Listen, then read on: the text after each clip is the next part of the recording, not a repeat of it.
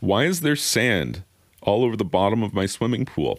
This is something that we hear quite a bit in the swimming pool industry, and it's almost always an indication that you have a crack inside of your sand filter. And if you did have a crack, what it would allow happen is the sand media inside of your filter would slowly start to escape.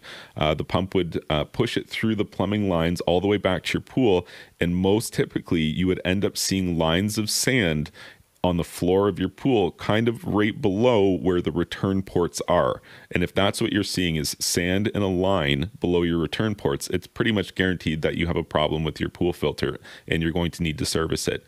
Now, I will mention that there is a type of algae that grows in swimming pools that looks a lot like sand, and it's something that we hear about all the time. People will say, well, I've got this weird sand in my pool.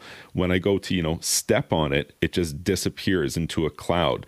That's not sand, that's algae. If you have sand in your pool, one of the ways that you can check is just step on it. If it's sand, it feels like sand and you'll know it is. If you found this information helpful, please be sure to like this video and subscribe to my YouTube channel. And you can check out my website, swimmingpoolsteve.com.